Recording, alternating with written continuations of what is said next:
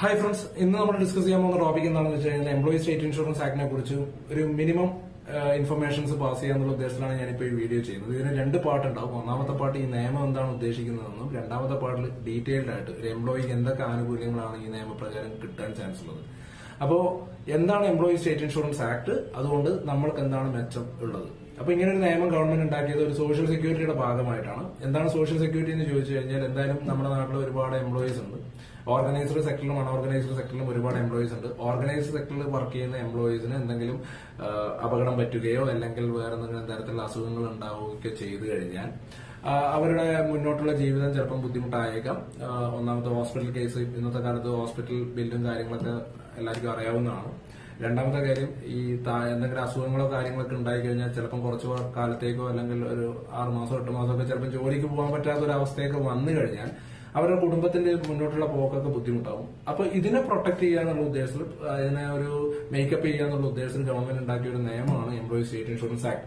ഈ ആക്ട് ഉണ്ടാക്കിയിട്ട് ഇത് നടപ്പിലാക്കാൻ വേണ്ടിയിട്ട് ഒരു ബോഡിയും കൂടി ഉണ്ടാക്കിയിട്ടുണ്ട്. എംപ്ലോയി സ്റ്റേറ്റ് ഇൻഷുറൻസ് കോർപ്പറേഷൻ എന്ന് പറഞ്ഞിട്ട് ഒരു ബോഡി തന്നെയുണ്ട്. ആ ബോഡിയാണ് ഈ കാര്യങ്ങളൊക്കെ ഗവൺ ചെയ്യുന്നത്, മുന്നോട്ട് കൊണ്ടുപോകുന്നത്. അപ്പൊ എന്താണ് ഇതിന്റെ സോഷ്യൽ സെക്യൂരിറ്റി സൈഡാണ് ഞാനിപ്പോ പറഞ്ഞത്. അപ്പൊ ഈ നിയമത്തിൽ എന്തൊക്കെയാണ് പറഞ്ഞിരിക്കുന്നത് എന്നതിനെ കുറിച്ചുള്ള ഒരു ബ്രീഫിംഗ് ആണ് ഞാനിപ്പോ തരാൻ പോകുന്നത്.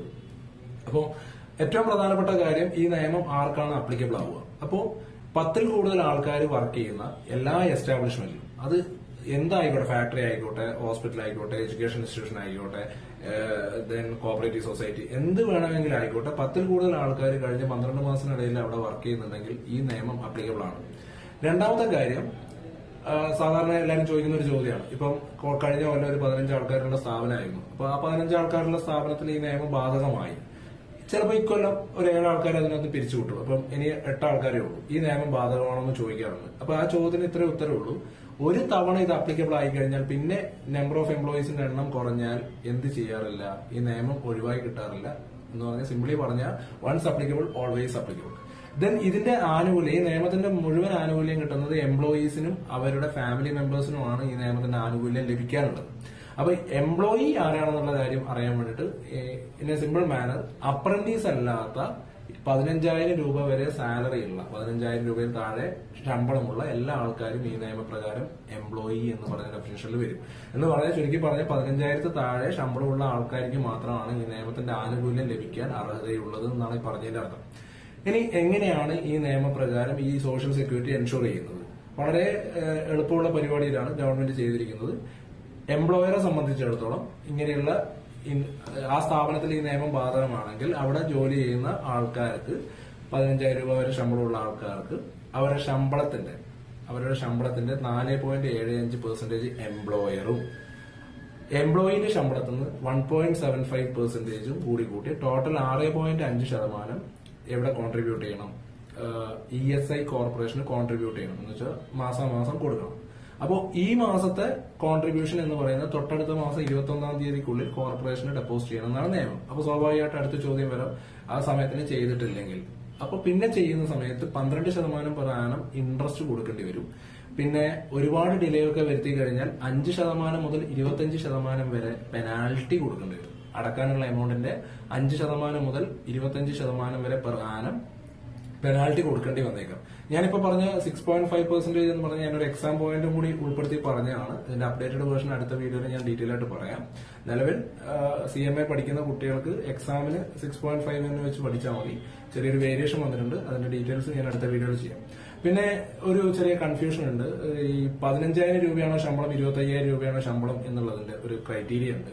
അവിടെ ശരിക്കുള്ള ക്ലാരിഫിക്കേഷൻ എന്താന്ന് പറഞ്ഞു കഴിഞ്ഞാൽ, 25,000 രൂപ വരെ ഡിസേബിൾഡ് ആയിട്ടുള്ള, ഓൾറെഡി ഡിസേബിൾഡ് ആയിട്ടുള്ള എംപ്ലോയീസ് ആണെങ്കിൽ, എന്ന് പറഞ്ഞാൽ ജോലിക്ക് കയറുമ്പോൾ തന്നെ എന്തെങ്കിലും ആരോഗ്യ പ്രശ്നങ്ങളുള്ള ആൾക്കാരാണെങ്കിൽ, എന്ന് വെച്ചാൽ മുമ്പേ ഡിസബിലിറ്റി ഉള്ള ആൾക്കാര് ജോലി കൊടുക്കുന്നത് പ്രൊമോട്ട് ചെയ്യാൻ വേണ്ടിയിട്ട്, അവർക്ക് കുറച്ചും കൂടി സെക്യൂരിറ്റി കൂട്ടാൻ വേണ്ടിയിട്ട്, സോഷ്യൽ സെക്യൂരിറ്റി ഉറപ്പുവരുത്താൻ വേണ്ടിയിട്ട് അവരുടെ വേജ് ലിമിറ്റ് 25,000 വരെ ആക്കിയിട്ടുണ്ട്. മാത്രമല്ല, അങ്ങനെ ഡിസേബിൾഡ് ആയിട്ടുള്ള വ്യക്തികൾക്ക് ജോലി കൊടുക്കുന്ന സ്ഥാപനങ്ങൾക്ക് 3 വർഷം വരെ അവരുടെ കോൺട്രിബ്യൂഷൻ ചെയ്യേണ്ട, എംപ്ലോയർ കോൺട്രിബ്യൂട്ട് ചെയ്യേണ്ട, ആ കോൺട്രിബ്യൂഷൻ സെൻട്രൽ ഗവൺമെന്റ് പ്രൊവൈഡ് ചെയ്യുമെന്ന് പറഞ്ഞിട്ടൊരു ക്ലാരിഫിക്കേഷൻ ഉണ്ട്. എനിവേ 25,000 എന്ന് പറയുന്നത് ലിമിറ്റ് കൂട്ടിയിട്ടുണ്ട്. അത് ഓൺലി ഡിസേബിൾഡ് പേഴ്സൺസിന് മാത്രമാണ്. ഈ നിയമപ്രകാരം ഇങ്ങനെ ശമ്പളത്തിന്റെ 4.75 എംപ്ലോയറും എംപ്ലോയിന്റെ ശമ്പളത്തിന്റെ 1.75 കൂടി കൂട്ടി ടോട്ടൽ 6.5 എന്ത് ചെയ്യണം, മന്ത്ലി കോൺട്രിബ്യൂഷൻ നടത്തണം. അഥവാ ചെയ്തിട്ടില്ലെങ്കിൽ, ഞാൻ പറഞ്ഞു സമയത്തിന് ചെയ്തിട്ടില്ലെങ്കിൽ പിന്നെ 12% പെർ ആനം ഇൻട്രസ്റ്റ് അടക്കേണ്ടി വരും. ചിലപ്പം അതിന്റെ പെനാൽറ്റി അടക്കേണ്ടി വന്നേക്കാം. 5 മുതൽ 25% വരെയാണ് പെനാൽറ്റി പറഞ്ഞിരിക്കുന്നത്. ഇനി ഇങ്ങനെ ചെയ്യുന്നത് കൊണ്ട് എംപ്ലോയീസിന് എന്താണ് ബെനിഫിറ്റ് ഉള്ളത്? എംപ്ലോയീസിനും എംപ്ലോയീസിന്റെ ഫാമിലി മെമ്പേഴ്സിനുമാണ് ഇതിനെ കൊണ്ട് കൂടുതൽ ബെനിഫിറ്റ് ഉണ്ടാവുക. എന്തൊക്കെയാണ് കാര്യങ്ങൾ കവർ ചെയ്യുക എന്ന് പറഞ്ഞാൽ, എംപ്ലോയീസിന് പല രീതിയിലുള്ള ബുദ്ധിമുട്ടുണ്ടാവും. ഒന്ന്, അസുഖങ്ങൾ വരാം. സാധാരണ ഉണ്ടാവുന്ന തരത്തിലുള്ള പല അസുഖങ്ങളും എംപ്ലോയിക്കും അവരുടെ ഫാമിലി മെമ്പേഴ്സിനും വരാം. 2, എന്തെങ്കിലും ജോലി ചെയ്യുന്ന സമയത്ത് പലതരത്തിലുള്ള അപകടങ്ങൾ ഉണ്ടാവും. അപകടങ്ങൾ ഉണ്ടായി കഴിഞ്ഞാൽ ഡിസേബിൾമെന്റ് ഉണ്ടാവാം, കഴിവുകേട് എന്ന് വെച്ചാൽ നമ്മൾ ഓൾറെഡി ചെയ്തുകൊണ്ടിരിക്കുന്ന വർക്ക് ചെയ്യാൻ പറ്റാത്ത ഒരു അവസ്ഥയാണ് ഡിസേബിൾമെന്റ് എന്ന് പറയുന്നത്. 4 തരത്തിലുള്ള ഡിസേബിൾമെന്റ് ഉണ്ട്. ഒന്ന്, പെർമനന്റ് ടോട്ടൽ എന്ന് പറഞ്ഞാൽ ഒരു കാലത്തും അവർക്ക് തിരിച്ച് പഴയ ഒരു അവസ്ഥയിലേക്ക് വരാൻ പറ്റാത്ത അവസ്ഥ. രണ്ടാമത്, പെർമനന്റ് പാർഷ്യൽ, ചിലപ്പം ഒരു 2 വിരല് പോവുക, പിന്നെ അത് തിരിച്ചു കിട്ടാത്ത ഒരു അവസ്ഥയിലാവുക. അതേപോലെ എന്തെങ്കിലും ചെറിയ അവയവങ്ങളൊക്കെ മുറിഞ്ഞു പോവുക, ആംപ്യൂട്ടേഷൻ ഒക്കെ നടന്നു കഴിഞ്ഞാൽ പെർമനന്റ് പാർഷ്യൽ എന്ന് പറയാം. അതുപോലെ ടെമ്പററി ടോട്ടൽ, ഇപ്പൊ നല്ല ആക്സിഡന്റ് ഒക്കെ ആയിട്ട് ഫുള്ള് ബോഡിയൊക്കെ ഫ്രാക്ചേർഡ് ആണ്, പക്ഷെ 1-2 മാസം റെസ്റ്റ് എടുത്തു കഴിഞ്ഞാൽ ചിലപ്പോൾ തിരിച്ചു വരാൻ പറ്റുന്ന അവസ്ഥ ടെമ്പററി ടോട്ടൽ എന്ന് പറയും. അതിൽ ടെമ്പററി പാർഷ്യൽ ഉണ്ട്, ചിലപ്പോൾ എന്തെങ്കിലുമൊക്കെ ഒരു സ്റ്റിച്ച് ഇടുക അങ്ങനെയുള്ള കാര്യങ്ങളൊക്കെ വന്നു കഴിഞ്ഞാൽ ടെമ്പററി പാർഷ്യൽ എന്ന് പറയാം. അപ്പൊ ഇത് ഞാൻ എക്സാമ്പിൾ മോഡിൽ പറഞ്ഞാണ്. ഇങ്ങനെ അപകടങ്ങൾ ഉണ്ടായി കഴിഞ്ഞാൽ ഡിസേബിൾമെന്റ് ഉണ്ടാവാം. അപ്പോൾ അസുഖങ്ങൾ വരാം, ഡിസേബിൾമെന്റ് ഉണ്ടാവാം. അതേപോലെ ഈ സ്ത്രീകളാണ് ജോലിക്കാരെങ്കിൽ അവർക്ക് പ്രസവ സംബന്ധമായിട്ട് വരുന്ന ബുദ്ധിമുട്ടുകൾ, ചിലപ്പോൾ മിസ്കാരേജ് ഉണ്ടായി കഴിഞ്ഞാൽ, അബോർഷൻ അങ്ങനെയുള്ള കാര്യങ്ങളൊക്കെ ഉണ്ടായി കഴിഞ്ഞാൽ, ഇനി പ്രസവം നടന്നു കഴിഞ്ഞാൽ തന്നെ കുറച്ചു കാലത്തേക്കുള്ള ആസ്പത്രി ചെലവ് കാര്യങ്ങൾ, അതേപോലെ വേറെ എന്തെങ്കിലും ഇങ്ങനെ റെസ്റ്റൊക്കെ പറയുമല്ലോ. ഇപ്പം പ്രസവ സംബന്ധമായ ഇതുണ്ടായി കഴിഞ്ഞാൽ ബുദ്ധിമുട്ടുണ്ടെങ്കിൽ ഡോക്ടേഴ്സ് ഇവർക്ക് റെസ്റ്റും കാര്യങ്ങളൊക്കെ പറയും. അപ്പൊ ഈ സമയത്തൊക്കെ 2 തരത്തിലുള്ള പ്രശ്നങ്ങളാണ് സംഭവിക്കാൻ ചാൻസ് ഉള്ളത്. ഒന്ന്, ഇവർക്ക് വേണ്ടി വരുന്ന മെഡിക്കൽ കെയർ. അപ്പോ ഈ നിയമപ്രകാരം ഈ ഇൻഷുറൻസ് എടുക്കണമെങ്കിൽ അതിന്റെ പ്രൊസീജിയർ ഉണ്ട്, പറയാം. ഈ നിയമപ്രകാരം ഇൻഷുറൻസ് എടുത്ത വ്യക്തിക്ക് മെഡിക്കൽ കെയർ ഈ ESI പ്രൊവൈഡ് ചെയ്യും, employees state insurance corporation provide ചെയ്യും. രണ്ടാമത്തെ കാര്യം, ഈ സമയങ്ങളിൽ അവർക്ക് വർക്ക് ചെയ്യാനൊന്നും പറ്റുന്നില്ല, അവർക്ക് ഏർണിംഗ്സ് എല്ലാം കുറഞ്ഞു പോവുകയാണെങ്കിൽ അതിനൊരു ഫൈനാൻഷ്യൽ അസിസ്റ്റൻസും ആര് കൊടുക്കും? ESIC കൊടുക്കും.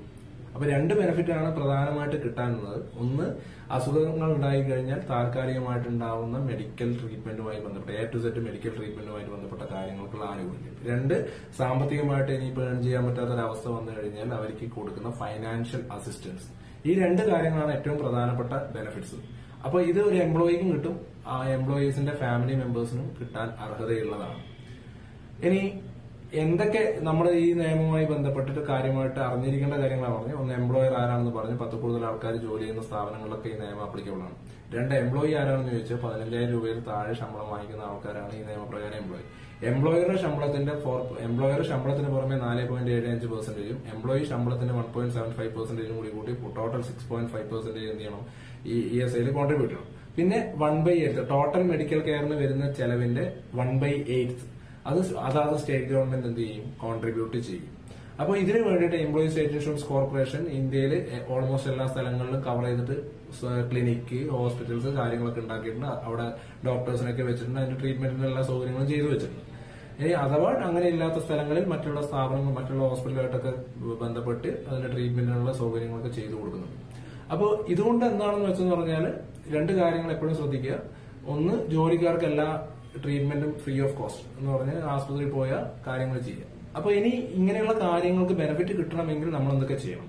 അതിൽ ഒന്നാമത്തെ കാര്യം, ഒന്ന്, എംപ്ലോയർ ആദ്യം തന്നെ പോയിട്ട് രജിസ്ട്രേഷൻ എടുക്കുക എന്നുള്ളതാണ് ഏറ്റവും പ്രധാനപ്പെട്ട കാര്യം. ഈ നിയമം ആപ്ലിക്കബിൾ ആയി കഴിഞ്ഞാൽ, ഒരു സ്ഥാപനത്തിന് ഈ നിയമം ആപ്ലിക്കബിൾ ആയി കഴിഞ്ഞാൽ വിത്തിൻ 15 days അവർ ESI കോർപ്പറേഷനിൽ പോയിട്ട് രജിസ്റ്റർ ചെയ്യണം.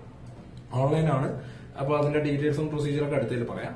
രണ്ടാമത്തെ കാര്യം, ആ സ്ഥാപനങ്ങളിൽ ജോലിക്ക് കയറുന്ന ഒരു എംപ്ലോയി ഡേ 1 മുതൽ തന്നെ ഈ നിയമപ്രകാരം ഇൻഷുറബിൾ എംപ്ലോയ്മെന്റിൽ കയറി എന്നാണ് പറയുക. അങ്ങനെയാണെങ്കിൽ ജോലിക്ക് കയറുന്ന അന്ന് തന്നെ എംപ്ലോയർ ഇവരുടെ ഡീറ്റെയിൽസും കാര്യങ്ങളൊക്കെ എംപ്ലോയി സ്റ്റേറ്റ് ഇൻഷുറൻസ് കോർപ്പറേഷന് കൊടുക്കണം.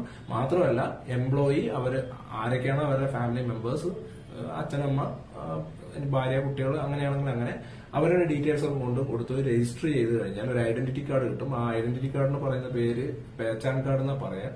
അപ്പൊ എന്തെങ്കിലും ഇതുമായി ബന്ധപ്പെട്ട ട്രീറ്റ്മെന്റോ എന്തെങ്കിലും ബുദ്ധിമുട്ടൊക്കെ ഉണ്ടായി കഴിഞ്ഞാൽ ഈ കാർഡുമായി ബന്ധപ്പെട്ട് അടുത്തുള്ള ESI കോർപ്പറേഷന്റെ ഓഫീസുമായി ബന്ധപ്പെട്ട് കഴിഞ്ഞാൽ അതുമായി ബന്ധപ്പെട്ട ആനുകൂല്യങ്ങൾ അവർ പ്രൊവൈഡ് ചെയ്യും.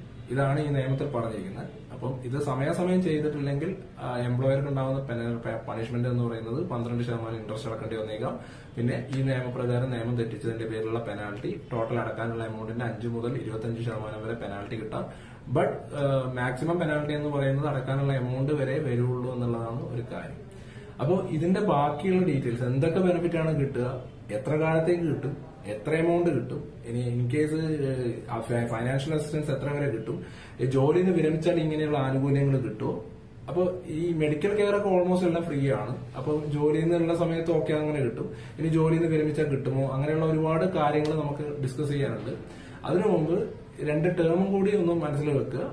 2 പീരീഡ് ഉണ്ട് ഇതിനകത്ത്. ഒരു കോൺട്രിബ്യൂഷൻ പീരീഡ് എന്ന് പറഞ്ഞ ഒരു പീരീഡ് ഉണ്ട്. അത് ഏപ്രിൽ മുതൽ മാർച്ച് വരെ എടുത്തു കഴിഞ്ഞാൽ 6 മാസമാക്കിയിട്ട് തിരിക്കാം. ഏപ്രിൽ മുതൽ സെപ്റ്റംബർ വരെ ഒരു പീരീഡും ഒക്ടോബർ മുതൽ മാർച്ച് വരെ രണ്ടാമത്തെ പീരീഡും. ബെനിഫിറ്റ് പീരീഡ് എന്ന് പറയുന്ന ടേം കലണ്ടർ ഇയർ മോഡലാണ്. ജനുവരി 1 മുതൽ ജൂൺ 30 വരെയും ജൂലൈ 1 മുതൽ ഡിസംബർ വരെയാണ്. അപ്പോൾ ബാക്കിയുള്ള ഡീറ്റെയിൽസ് നമുക്ക് അടുത്ത വീഡിയോയിൽ പറയാം. എല്ലാ ആൾക്കാർക്കും ഈ വീഡിയോ കണ്ടിട്ട് ഉപകാരപ്പെട്ടിട്ടുണ്ടെങ്കിൽ ഈ വീഡിയോ ഒന്ന് നിങ്ങൾ മറ്റുള്ളവരായിട്ട് ഷെയർ ചെയ്യുക. ചാനൽ സബ്സ്ക്രൈബ് ചെയ്യാത്ത ആൾക്കാർ ആരെങ്കിലും ഉണ്ടെങ്കിൽ ഈ വീഡിയോ കാണുന്നുണ്ടെങ്കിൽ ഇതൊന്ന് സബ്സ്ക്രൈബ് ചെയ്യുക. മാത്രമല്ല ഇതുപോലെയുള്ള വീഡിയോസ് ടൈമിലി കിട്ടാൻ വേണ്ടിയിട്ട് ആ ബെൽ ബട്ടൺ ഒന്ന് പുഷ് ചെയ്യുക. Thank you all.